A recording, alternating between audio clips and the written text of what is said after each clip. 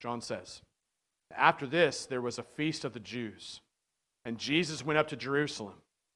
Now there is in Jerusalem by the sheep gate a pool, in Aramaic called Bethesda, which has 5 roofed colonnades. In these lay a multitude of invalids, blind, lame, and paralyzed. One man was there who had been an invalid for 38 years. And when Jesus saw him lying there and knew that he had already been there a long time, he said to him, 'Do you want to be healed?' And the sick man answered him, 'Sir, I have no one to put me into the pool when the water is stirred up. And while I am going, another steps down before me.' Jesus said to him, 'Get up, take your bed, and walk.' And at once the man was healed, and he took up his bed and he walked. Now that day was the Sabbath. So the Jews said to the man who had been healed, 'It is the Sabbath. It is not lawful for you to take up your bed.' But he answered them, 'The man who healed me, that man said to me, "Take up your bed and walk." And they asked him, 'Who is the man who said to you, "Take up your bed and walk"?' Now the man who had been healed did not know who it was, for Jesus had withdrawn, as there was a crowd in the place. Afterward, Jesus found him in the temple and said to him, 'See, you are well. Sin no more, that nothing worse may happen to you.' The man went away and told the Jews that it was Jesus who had healed him. And this was why the Jews were persecuting Jesus, because he was doing these things on the Sabbath. But Jesus answered them, 'My Father is working until now, and I am working.' This was why the Jews were seeking all the more to kill him, because not only was he breaking the Sabbath, but he was even calling God his own Father, making himself equal with God. Now the rest of chapter 5 is a long dialogue, basically, that Jesus, it's a continuation of Jesus' response to those leaders, and I would encourage you to read that. It's very, very, very good. But I want to have us move down, for the sake of time today, to chapter 6, beginning in verse 1, where we read this. John says, "After this, Jesus went away to the other side of the Sea of Galilee, which is the Sea of Tiberias. And a large crowd was following him because they saw the signs that he was doing on the sick. Jesus went up on the mountain, and there he sat down with his disciples. Now the Passover, the feast of the Jews, was at hand. Lifting up his eyes then, and seeing what a large crowd was coming toward him, Jesus said to Philip, 'Where are we to buy bread so that these people may eat?' Well, he said this to test him, for he himself knew what he would do. Philip answered him, 200 denarii worth of bread would not be enough for each of them to get a little. One of his disciples, Andrew, Simon Peter's brother, said to him, 'There is a boy here who has 5 barley loaves and 2 fish. But what are they for so many?' And Jesus said, 'Have the people sit down.' Now there was much grass in the place, so the men sat down, about 5,000 in number. Jesus then took the loaves, and when he had given thanks, he distributed them to those who were seated. So also the fish, as much as they wanted. And when they had eaten their fill, he told his disciples, 'Gather up the leftover fragments, that nothing may be lost.' So they gathered them up and filled 12 baskets with fragments from the 5 barley loaves left by those who had eaten. When the people saw the sign that he had done, they said, 'This is indeed the prophet who has come into the world.' Perceiving then that they were about to come and take him by force to make him king, Jesus withdrew again to the mountain by himself." This is the word of the Lord for us this morning. I want to pray real fast. Father, we thank you for your word. And I ask, God, that you would come now and give us spiritual ears to hear, spiritual eyes to see. Lord, we know that this is a work that only your Spirit can do inside of us. I am probably more acutely aware of our own insufficiency and our limitations this morning as I stand here in this empty room thinking of others on the other side of computer screens and TV screens and cell phone screens, of how weak and limited we really are. And so, Father, I pray that you would come and use your word and use my words to bring yourself honor and glory and to do a work in people's hearts this morning in a way that only you can do. So I pray that, Father, and I trust you to do it. And I love you. In Jesus' name, amen. So, hey, in our two passages today, there's two things basically happening at a basic level. Jesus basically heals a lame man, and then he feeds a hungry crowd, right? That's the two things that you see Jesus doing. And both of these stories are filled with awe and wonder, power. It's the awe and the wonder and the power of Jesus himself over our pain and our suffering, and over our fears and our deepest longings and our unsatisfied hungers. I think that the reality is that every one of us probably knows a little bit about what it's like to live with a real deep sense of unsatisfied hunger, a deep sense of this truth that our physical bodies really are wasting away day by day. And it's really in those two really deep places of hunger, these deep places of longing, these deep places of physical limitation that Jesus meets us today. In our first text in chapter 5, verses 1 through 18, Jesus heals a lame man, right? Now the reality is this, sickness and disease and physical suffering are really just part of the human experience. And they're part of the human experience as a result of the fall of man into sin. Another way to say this is to say that sin is very much like a ferocious virus that has infected every part of our existence as human beings. There's not a part of us that hasn't been touched by sin. The reality is that to be human is to be limited. To be human is to face physical suffering at some point, regardless of your age and regardless of your nationality, regardless of your ethnicity or your gender or your social economic status. A physical suffering plays no favorites. Why? Because Satan, sin, and the grave, death, they don't discriminate. The thing that I call the sin virus that has resulted in our physical suffering, it knows nothing about partiality. Sin affects everything within the categories of our spiritual and emotional and relational and physical well-being. The reality is that no human being can take this journey through life without becoming infected at some level with the effects of sin. Our physical well-being will always ultimately be compromised at some point in this life.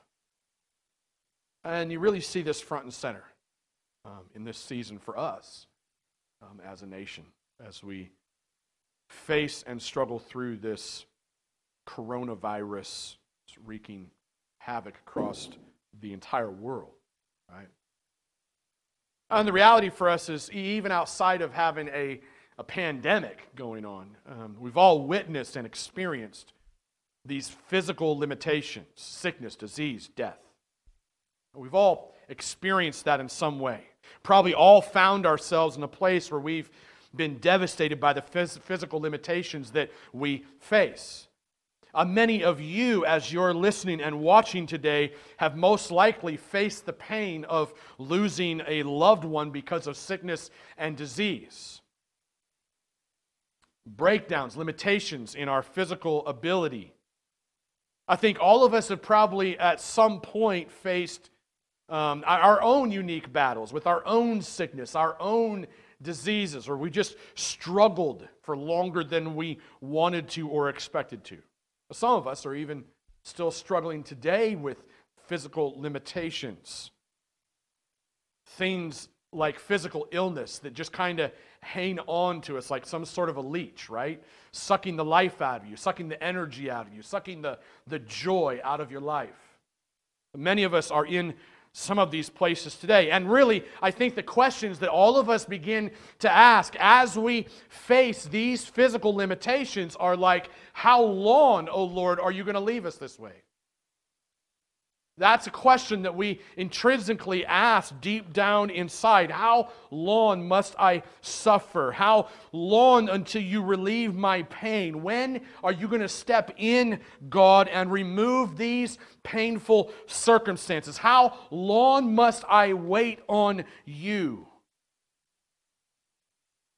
Where can I find rest in the midst of this sin-infected, sickness-inflamed, disease-ridden world? Those are questions we ask in the deepest recesses of our souls. The beauty of this first story in John chapter 5 is that while all of our questions aren't going to get answered, there is an answer I believe can sustain us for all of eternity. Look at the text again with me. Follow along with me a bit. As you're looking at the text, you see Jesus rolls into Jerusalem, right? And he stops off at this healing shelter, kind of like a hospital for people who've been devastated by the effects of sickness and disease. And John tells us that there's literally 5 massive shelters set up around some kind of healing pool. I think it was believed that angels would come and stir up this pool once a day and people would become healed. These 5 shelters were used to house the blind and the lame and the paralyzed. And one of these dudes been there for 38 years. Can you imagine waiting for 38 years to be healed? Can you imagine waiting for 38 years for your circumstances to change?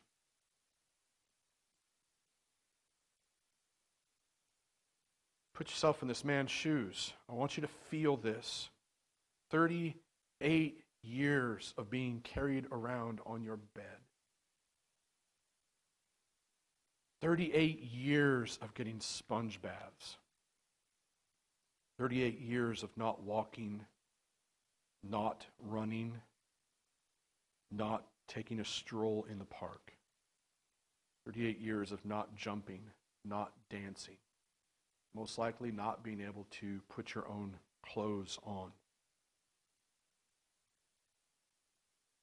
See, it's not just that this man wanted to walk for 38 years. It's that this man wanted to be able to do anything that accompanies the ability to walk. Can you imagine the overwhelming sense of desperation and even despair inside of this man? Can you visualize the myriad of things that this man was unable to do? 38 years brings a new meaning to the last couple of weeks that we've experienced in the face of a worldwide pandemic. And then in walks Jesus. Walks right into this man's most painful, most desperate of human moments. He already knows what the man's story is. Verse 6, look at that, think about that. He already knows what the man's story is. Be encouraged by this as you ponder that and think about it. There isn't a single circumstance in your life that Jesus doesn't already fully know and fully understand.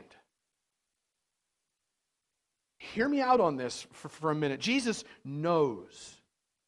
Jesus understands. And Jesus has the infinite power to change you, to heal you, to set you free from your physical limitations. And He could do this in the blink of an eye, whether in this life now or in the life to come. And in this story, Jesus does just that. He heals this lame man in the blink of an eye after asking him if he wants to be healed.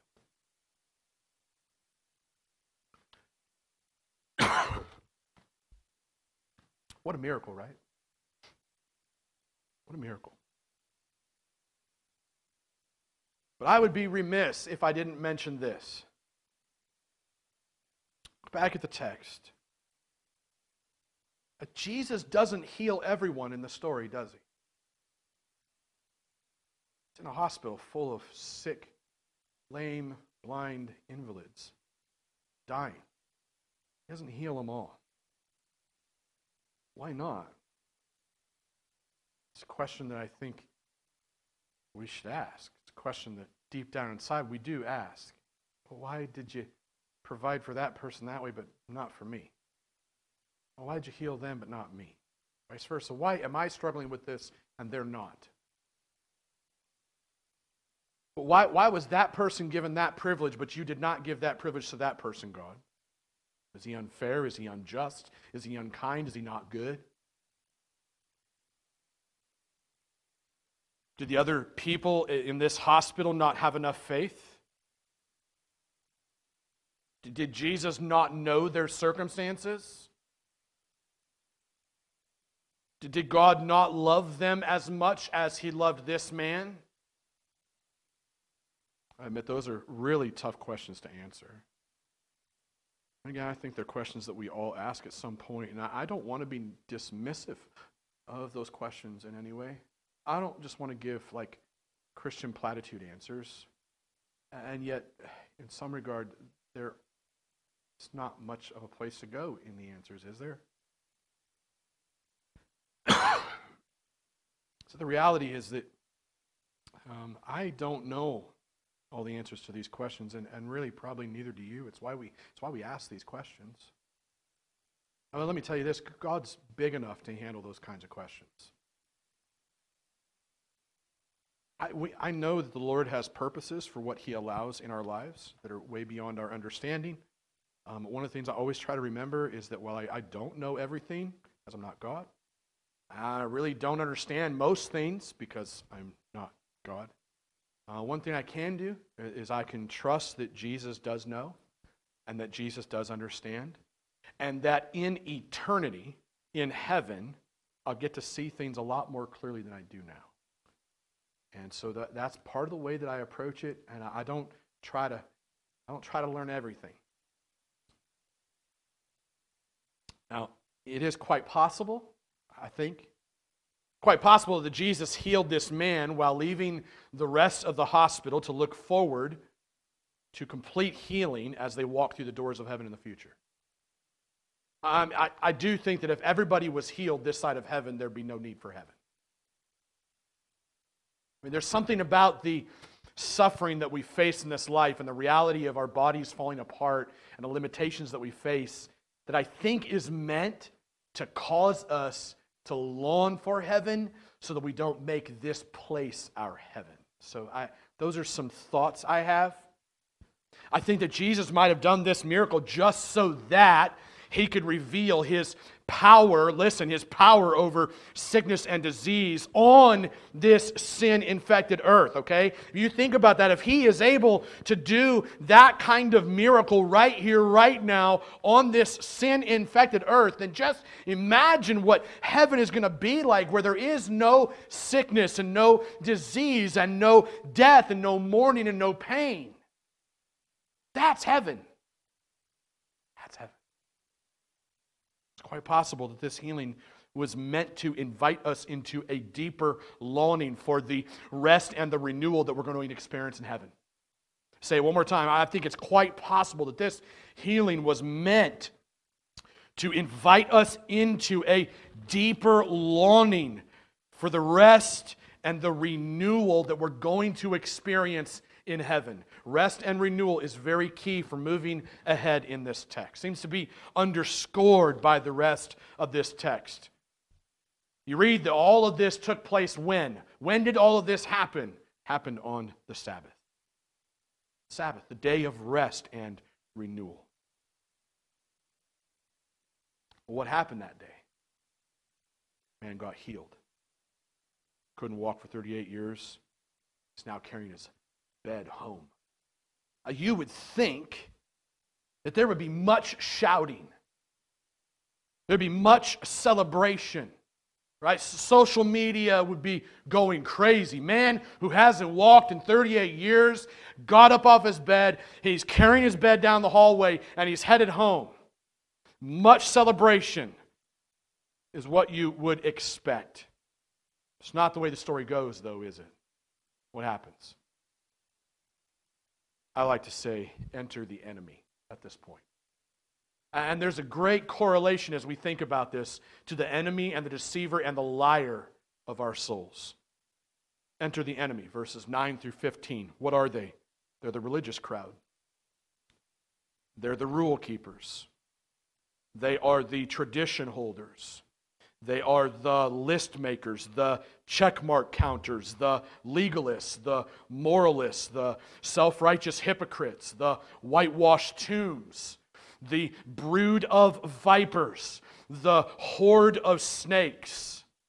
They have their Bibles in one hand, and then in the other hand, they got their favorite commentaries that explain how to do everything in the Bible. That's what they are. That's what they have. And they can't believe that this man would dare to carry his bed on the Sabbath. Who does this guy think he is anyways? Right? This is. I'm going to do some posturing here. Who does he think he is anyways? Doesn't this man know that doing any kind of work on the Sabbath is a big no-no? I mean, we've got laws about this that explain how to practice the Sabbath. You don't leave your house and walk any further than 1,000 yards unless you have a rope tied to you and tied to your house to make that an extension of living in your house. Otherwise, that would be working on the Sabbath. You don't carry your handkerchief from the upstairs to the downstairs because that would be working. You tie it around your neck to get downstairs. Literally, guys, this is stuff that these legalistic Brutus snakes would argue about.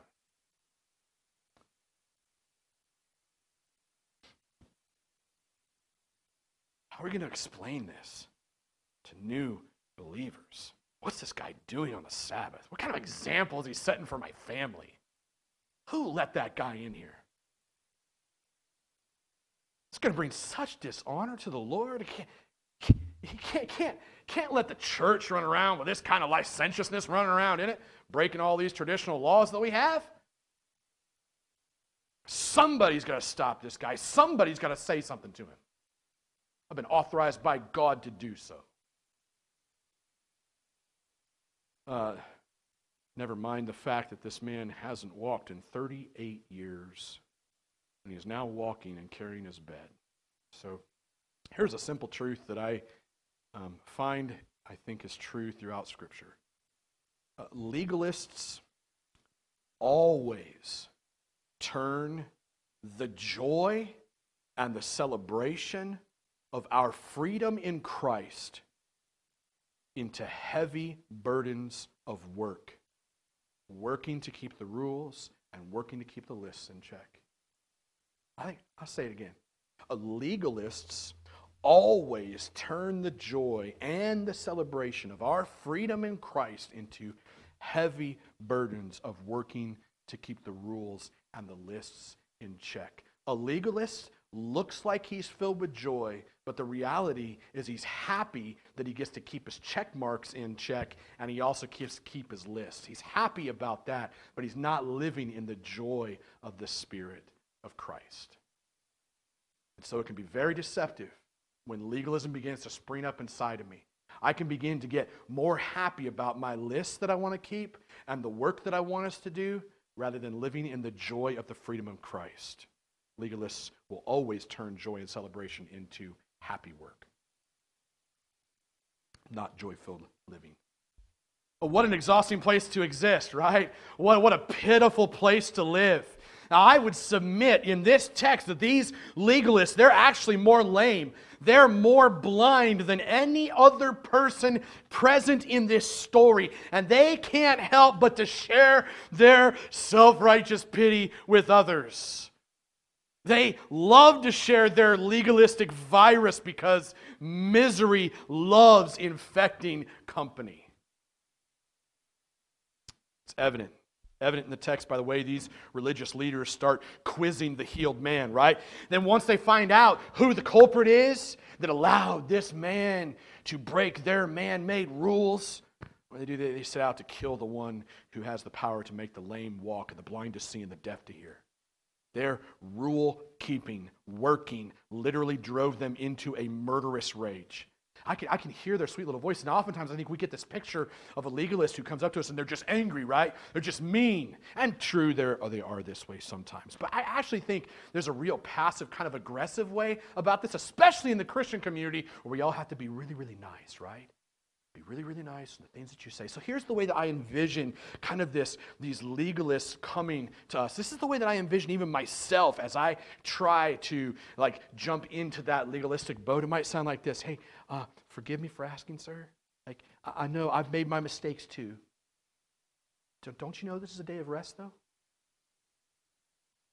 Where's the man who told you otherwise? If you think about this, when you think about the way the deceiver comes in a way that deceives you. You wouldn't know it unless you had the Spirit of God, right? I mean, the snake, the deceiver, Satan, he deceived Adam and Eve. We need to find this guy. We need to make sure that he doesn't spread his diseased message any further. We can't have people rebelling against these clear rules that we've been following for a long time, right? Probably think it's best if we're just going to plan to kind of take this guy out. You don't have to be a part of it, but can you let us know where he's at, who he is? We'll take care of it for you. You don't have to do that. We're going to stop him from hurting anybody with this horrible message that he's spread. What was that message that you called it? Freedom? What is that? Healing? Rest? If that were true, why are you now sinning by carrying your bed around on the Sabbath? I think you probably need to go back and lie down by the pool, my friend. We'll talk about this later. We'll talk about what you think he did for you later. There's probably a great explanation for why you're walking around now. So can you hear the whispers of the enemy here in the midst of that? The enemy always wants to sideline what Jesus does. And the interesting thing is in the text, what does Jesus tell the man? He doesn't tell him he's sinning by carrying his bed. He just tells him, don't go sin now in your freedom, basically, right? Don't use your newfound freedom to sin. If this man was actually sinning by carrying his bed, who do you think would have told him that has any authority to tell him that? Jesus, right?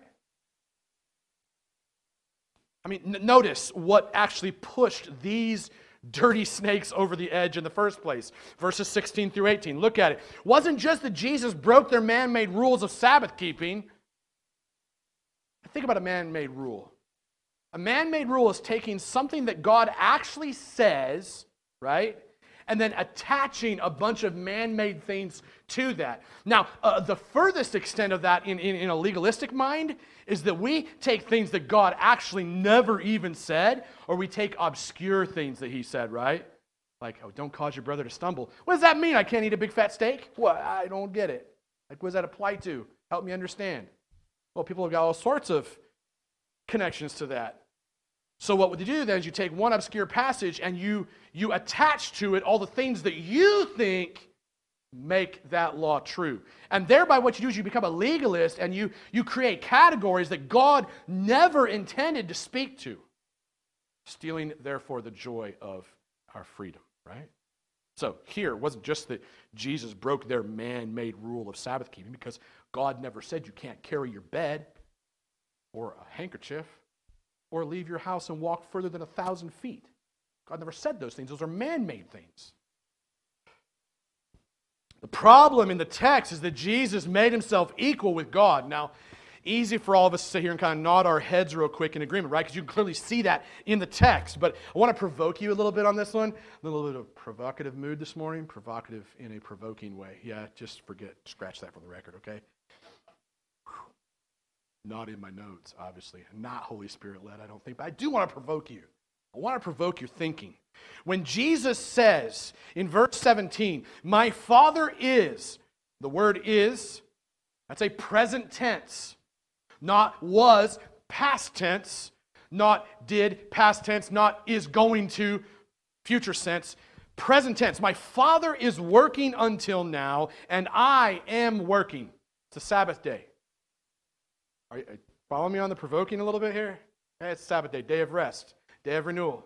Jesus' response is, my Father is working and I am working. What the ever-living heck does he mean?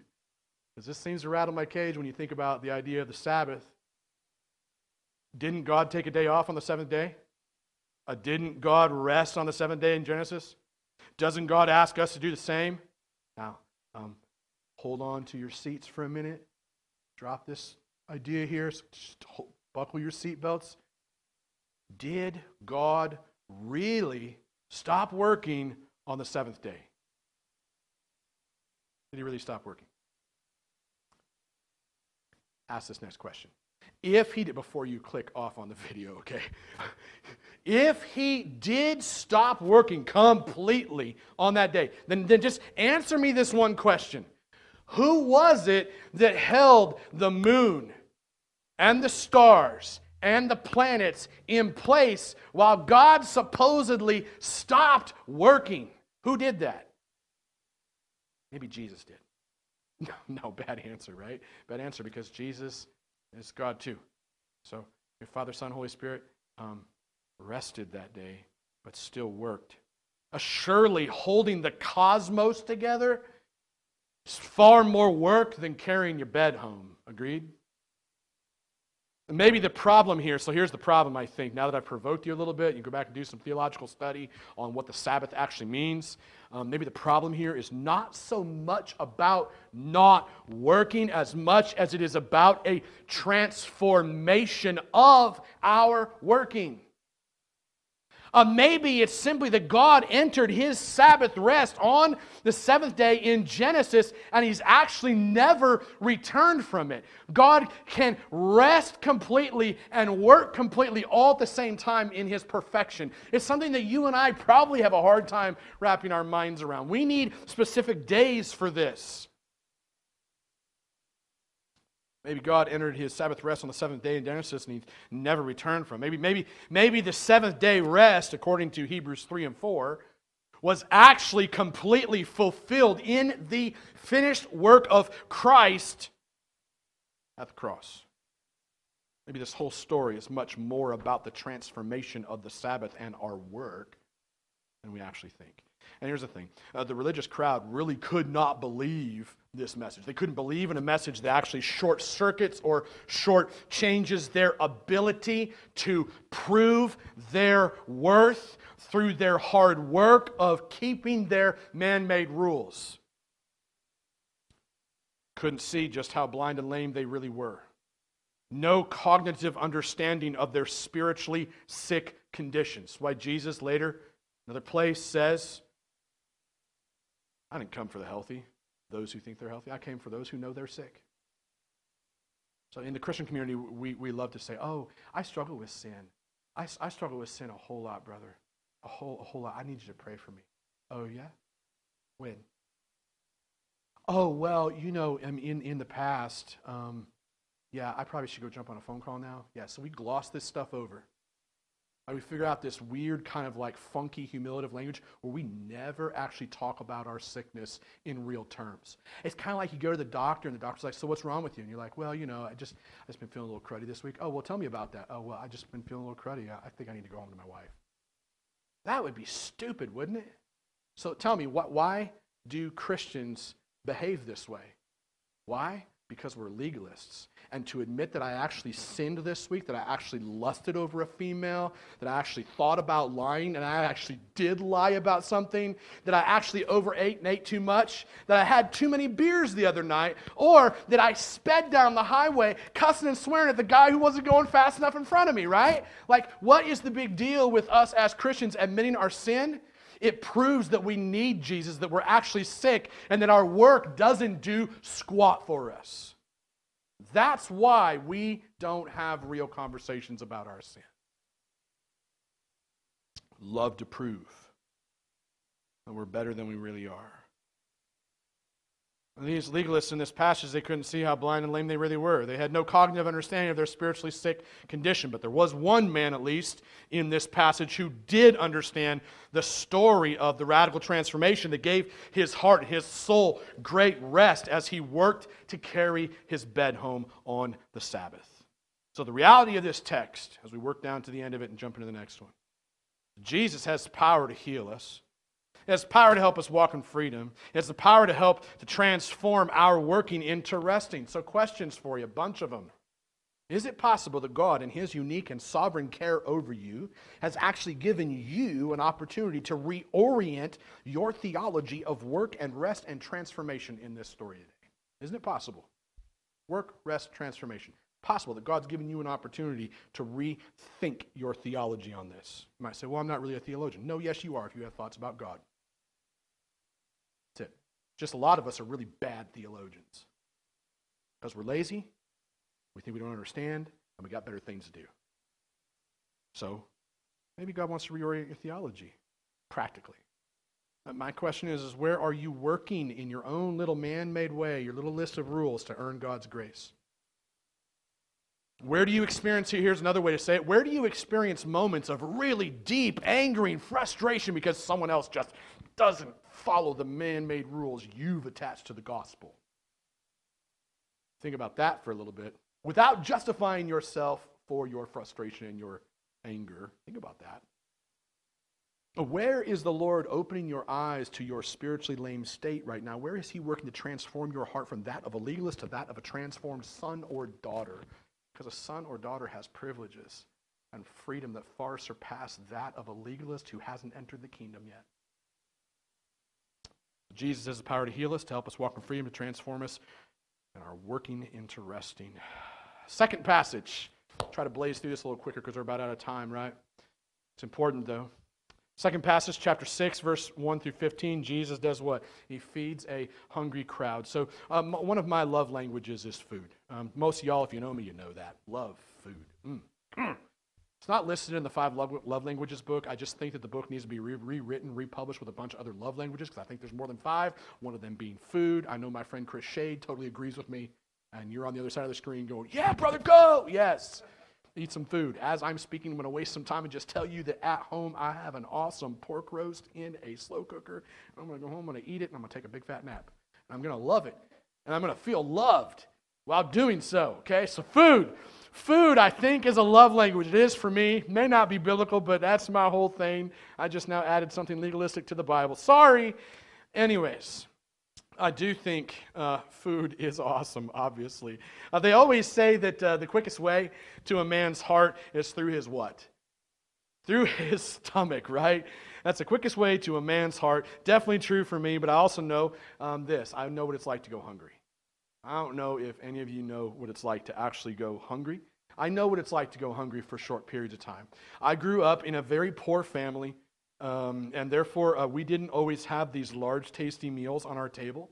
I honestly learned how to get by with a package of ramen noodles, a hot dog to chop up and put in it, with a scrambled egg mixed with that, and a glass of water. And that sometimes was my meal for a few days. And so I understand, and that's better than a lot of people have it, to be honest with you. And so I grew up this way. But here's the thing. Even more than that, when it comes to food, I also grew up without a lot of things that other people take for granted. So if I did have friends, I didn't have very many, a lot of them had new clothing. I never had new clothing at all. Never. Didn't have shoes without holes in them. Grew up with duct tape on my shoes to keep the holes filled, to keep water out of my shoes when I was outside. I grew up without fast food primarily. Once a month, my sister and I would get to go to McDonald's, get a Happy Meal, and split it. And that was once a month, possibly. Central heat. Didn't have central heat in our house. We heated our house with firewood. We went and chopped down the wood, chopped it up, put it in the basement, heated our house that way. Couldn't afford the central heating unit. Air conditioning. Didn't have air conditioning in our home. While other homes did, we couldn't afford it, so we didn't have it. Didn't have cable TV. Didn't have a satellite TV. And again, didn't have a lot of friends because what kind of friends want to come to your house? Nobody wants to live in that environment when you got all this other stuff over here. So that's the way that I grew up. So I understand what it is like to kind of hunger for some things that you don't have. And you don't have to have the same experience that I did to identify what hunger looks like in your life. Okay, it's not hard for all of us to think about the ways that we attempt to feed our hearts when we're starving for something. You're starving for love, starving for affection, starving to not be lonely anymore, starving for power, for control, for security, right? Those kinds of things. And we all try to fill those or feed those starvations, those hungers in different ways. We try to manage relationships. We try to collect belongings. We try to amass wealth, acquire popularity, gain control, seek power, either aggressively or passive-aggressively. Right? We try to feed ourselves by earning job security, etc., etc. The list goes on and on. The bottom line is that we all have deep hungers inside of us that we are often completely aware of. So let me just ask you, what are you hungry for today? What are you hungering for the most? Because that's what makes our second story so fascinating. Now, it's a very familiar story. I'm going to try to roll through it quickly. Here's the thing. Jesus has a large crowd following him. Why are they following him? Ask that question. Why are they following? Really, they're following him because of the first 3 miracles that he had done, the first 3 signs. They loved a good show. Anybody else with me? I love a good show too. I love good entertainment. A good football game, right? A good movie, well made, not cheesy ones. Oh, man, right? We love a good show. We love to be entertained. These people's hearts were hungry for more. They wanted more entertainment. Jesus' traveling circus offered so much more pop and bang than the religious leaders did with their measuring sticks and their watchful eyes. Right? Like, who wants to get measured every day? Who wants to know some legalistic jerk is watching over you every day? I'd rather go where there's a bunch of really cool stuff happening, like people are getting healed. Go there instead. I'm going to go to a different church now. Right? Well, certainly the signs that Jesus was performing were much more satisfying of an experience for people. Oh, here Jesus is.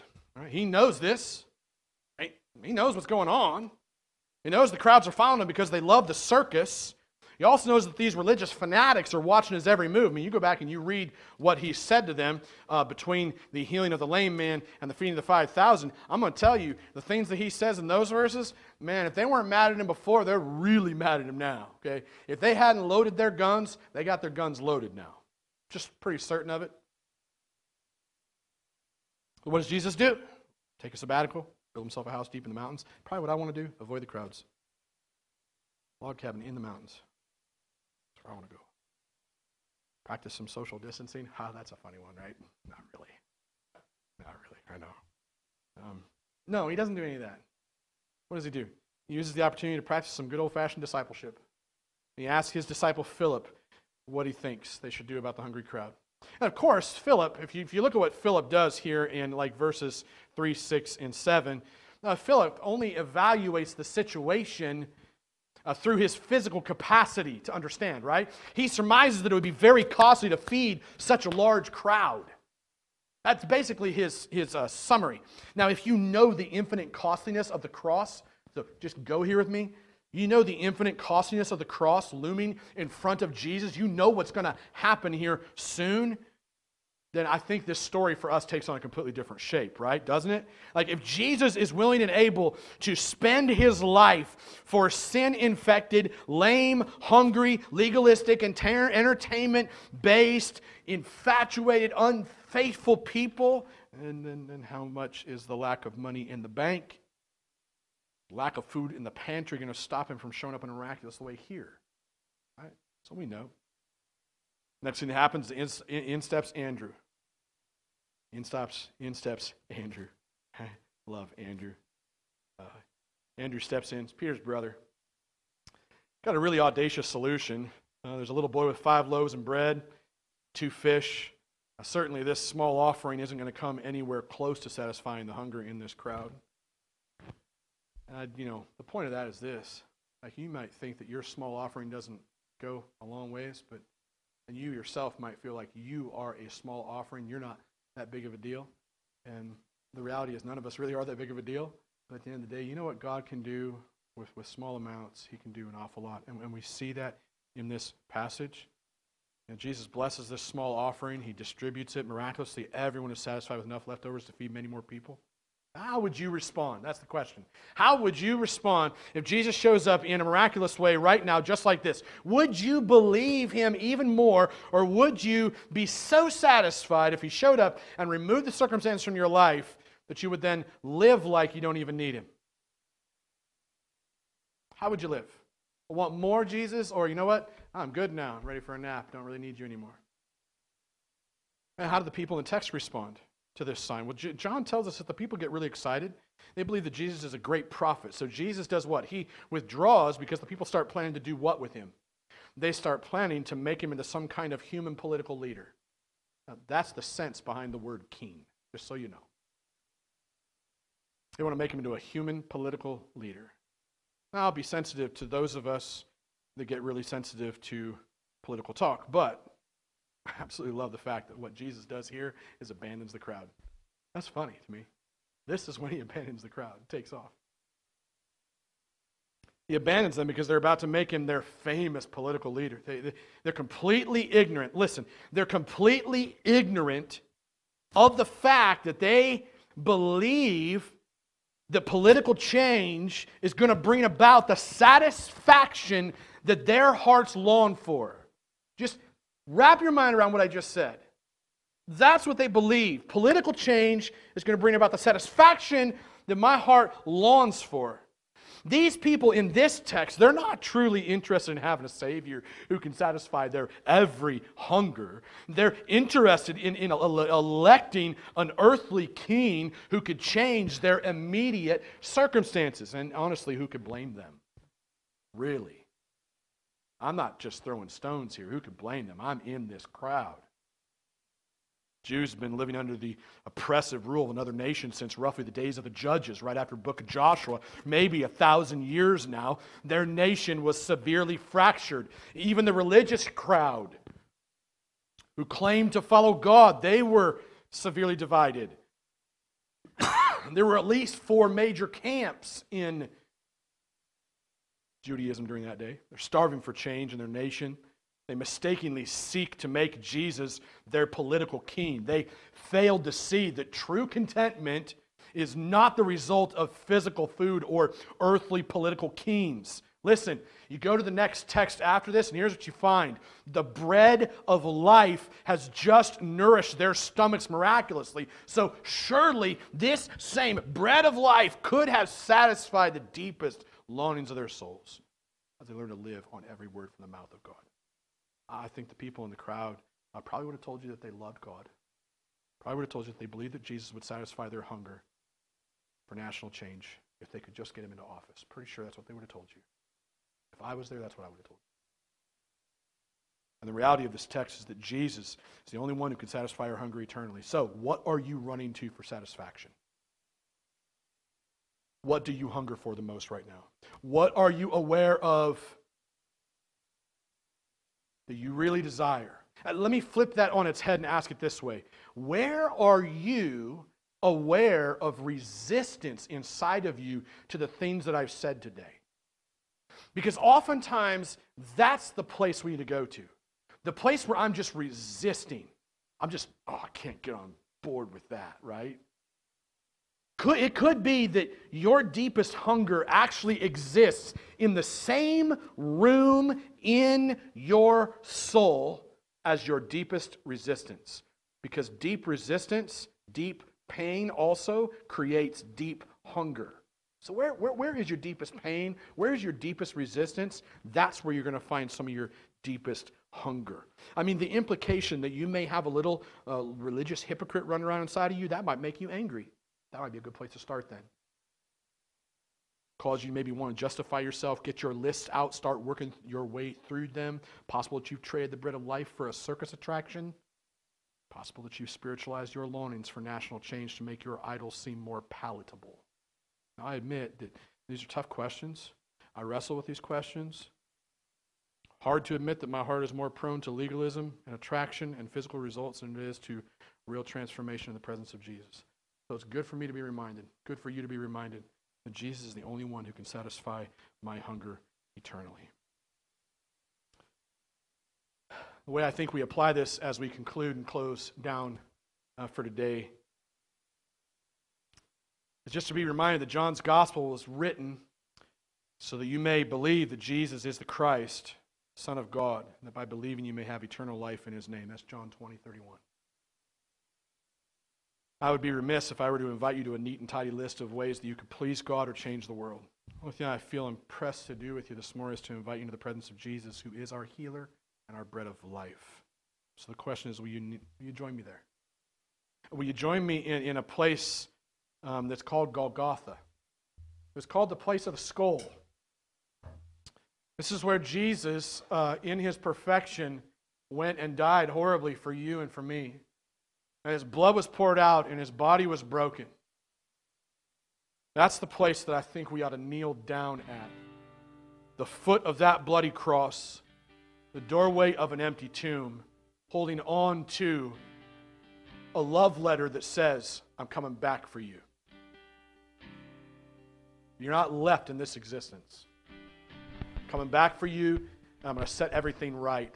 And the proof of that in this love letter is the truth of the cross and the truth of the empty tomb. This is where our hope lies. This is where our joy lies. And this is our ultimate destiny. I hope in the empty tomb. I trust in the joy of the cross. And I rest in the promise of heaven. Will you join me there as you think about and ponder and give room for the Spirit to point out the places of your life where you've been walking as a lame person and where you've been feeding your hungers in sinful, unhealthy ways. And let Jesus meet you at the cross in the doorway of the empty tomb and with the hope of heaven. And let him do a work on your heart of reconciliation and restoration and healing and satisfaction. Because that's what he's promised to do. So I invite you to meet me there. Let's pray. Jesus, I ask that you would meet us in our deep places of hunger, in our deep places of pain and hurt and longing and sin and rebellion and hard-heartedness. You would soften our hearts, give us brand new hearts, heal us, we ask. Help us to trust you and to love you and to find our rest in you. In Jesus' name, amen.